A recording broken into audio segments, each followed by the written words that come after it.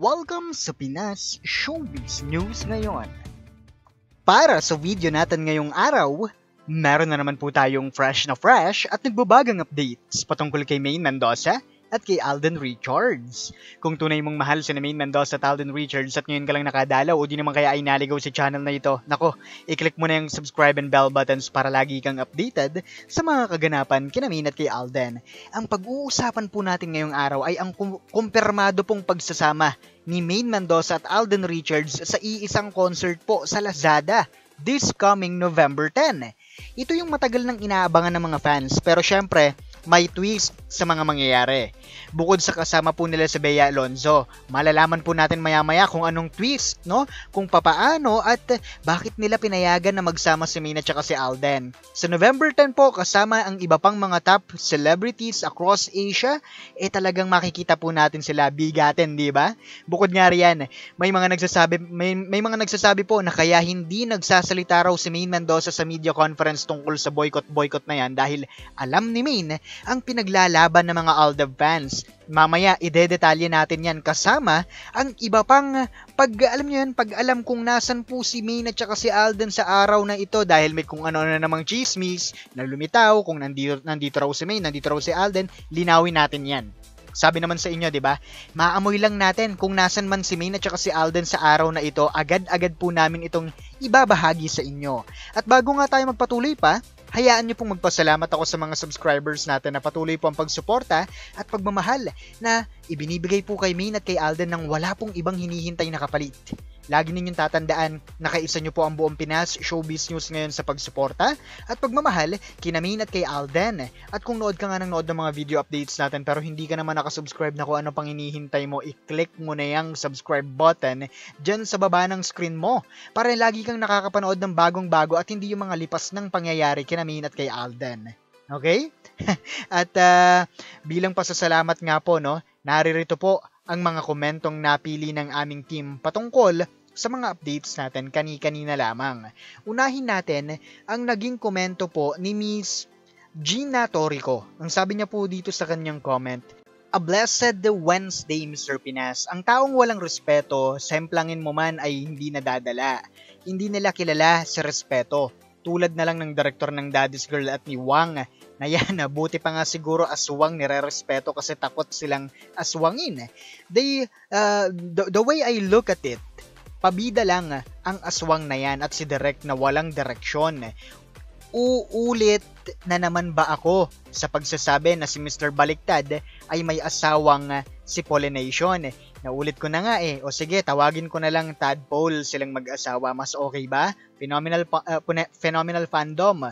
Wala pang naisilang na dapat katakutan at takbuhan ninyo. Di tulad ng mga KSP or kulang sa pansin na halos malaglag na ang mga salwal nila sa sobrang takot sa fandom. Ngek-ngek nyo, uy. Ang fandom na ito ay walang inaatrasan, walang kinatatakutan at higit sa lahat, walang sinasanto. Mr. Pinas, promoted ka na ba? Just asking lang po. Kitang-kita naman po kasi natin talaga, Miss Gina Torrico, no? Yung ginagawa po nitong mga management nila, no? Na talagang inaasar nila ang buong fandom, ang Aldab Nation, no? Sa lahat po ng ginagawa nila, mabuti na lang talaga ang mga Aldab fans ay sanay na rin pong makipag-asaran sa kanila. Hay nako, yung tungkol po dyan sa promotion, sa February pa po malalaman. February to May daw po malalaman Yun yung hinihintay pa, no? Yung kailangan po naming matapos yung isang taon pa naming performance, yun daw yung pagbabatayan nila. Kaya po hindi ko po talaga hinahayaan na ako po yung mag-absent kahit mahirap po yung work. Kailangan po natin gawin. Maraming salamat po sa pangungumusta ng aking trabaho. God bless po sa inyo dyan and regards po sa family ninyo. At ang ikalawa nating komento ay mula naman po kay Miss Marieta Gonzalez. Mr. Pinas, good day po. Alden is really determined to finish his studies. If he had finished an associate course in business and it is ladderized, he can finish the degree within a year. If he continuously taking subjects related to the field. Probably he enrolled under the ETEEAP, Expanded Tertiary Education, Equivalency, and Accreditation Program of CHED. He is already an entrepreneur, and he is presently taking courses related to the degree. RJ is really doing this for his family to show that he is a responsible family man. Thank you, and wish to see RJ and Maine have an everlasting happiness. Stay safe and healthy. Thank you for that information, Miss Marietta Gonzalez. That's true. That was his promise to his mom and to Daddy Bay that he will finish his studies for the sake of his family. Nakakatuwa lang dahil napaka-consistent po ng mga Fulkerson. 'Di ba? Sabi po ni Daddy Bay, para sa pamilya mo. Sabi naman ng kuya ni Alden, 'di ba? Always put your family at hand. Never nilang sinabi na our family. Kaya nabobokelya si Alden eh. and like you po, no, Miss Marietta Gonzalez, we're also hoping for the happiness of Maine and Alden. Lalo na kahapon sa media conference nila Maine, kapansin-pansin po na namumugto po yung mata niya. Di man magsalita si Maine, sana okay po siya, no? Stay safe po, Miss Marietta Gonzalez, at salamat po sa inyo. At ang ikatlo naman nating komento ay mula naman po kay Miss Sabina Cartativo.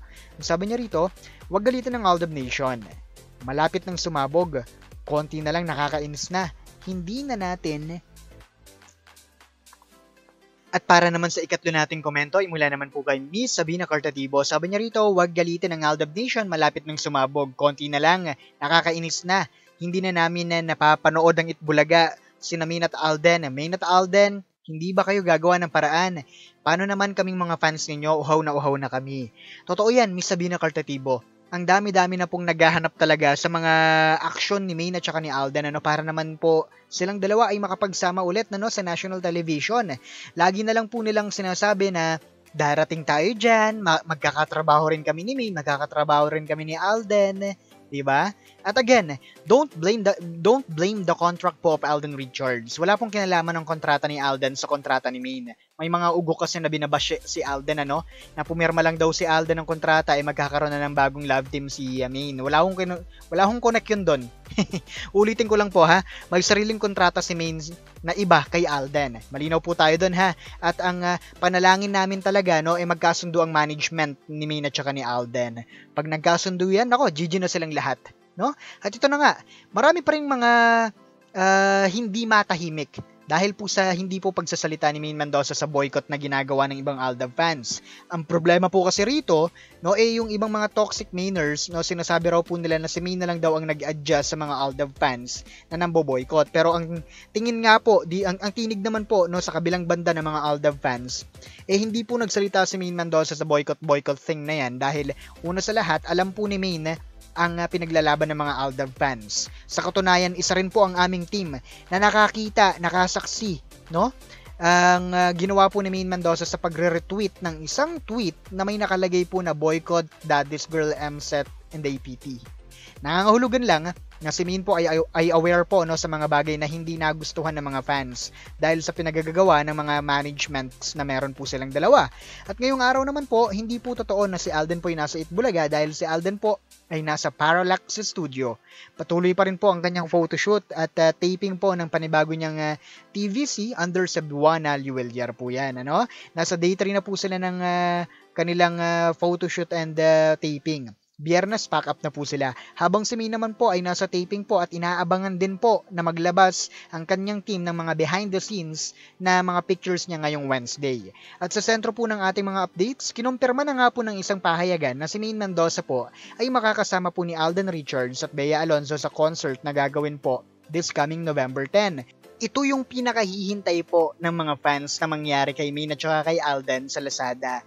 Ang magsama po sa iisang concert, Pero dito po sa concert na ito, makakasama po nila ang iba pang mga local celebrities across Asia.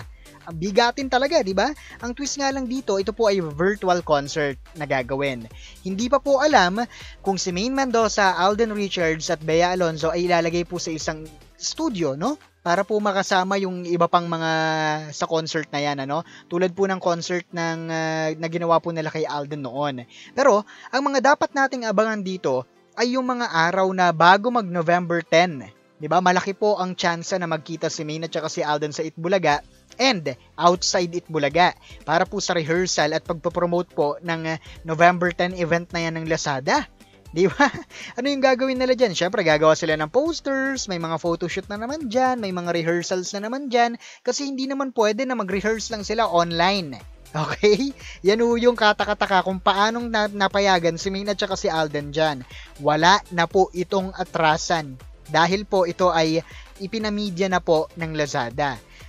Ito lang yung masasabi ko rito na dito sa Lazada na ito, no? Sa oras na last 2 minutes ay pinalitan nyo na naman si Maine Mendoza or si Alden Richards. Nako, burado na talaga kayo sa buhay ng mga netizens, lalo na ng mga Alden fans. Ngayon pa lang, excited na kami sa mga posters at schedules at kung paano magpo-promote si Maine at saka si Alden. Makakaasa po kayo na katuwang po ninyo ang Pinas Showbiz News ngayon, ang buong team namin sa pag-update ng mga mangyayari sa bagay na yan. Again, kung isa ka nga sa mga bashers, hindi mo na gusto na mga pinagsasabi ko rito, mag-comment ka lang, pag-usapan natin yan. Muli ito po ang Pinas Showbiz News ngayon.